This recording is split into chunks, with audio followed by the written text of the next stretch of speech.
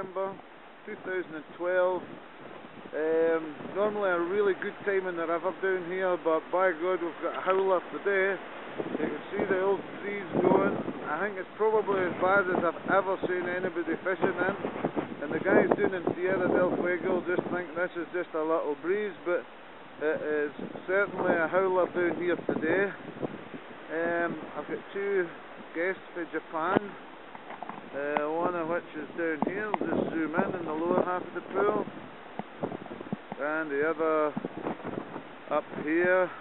We can see the disturbance on the water just there with the wind. We're actually sheltered, the wind's coming into our face here, so the trees in front of us are giving us a good lot of shelter. The guys down below are having a lot of trouble there.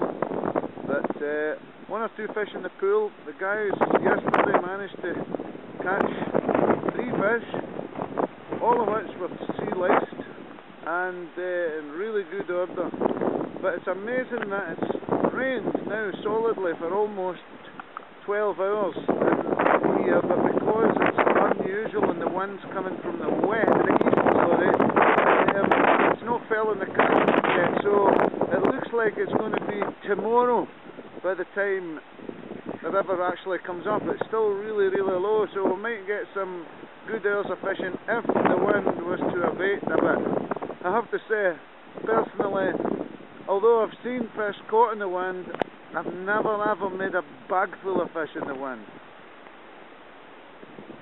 But a wee guy there, I wouldn't say a good time, but he's coping quite well with the wind. Not my cup of tea this, I have to say. I reckon I've turned into a fair weather fisherman in my old age.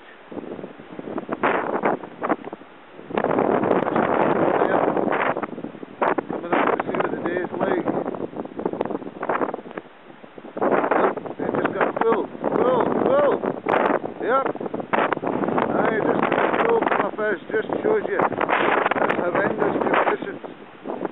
Still a chance. Probably the fish that rose there just 2 minutes ago, it was right at his fly. We'll see if it takes it again this time. Yep. Wild conditions. Yep. We'll have to wait till the next day.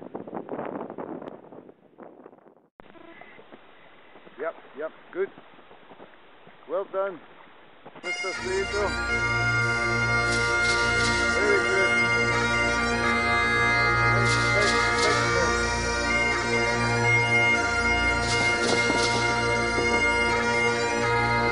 Keep coming.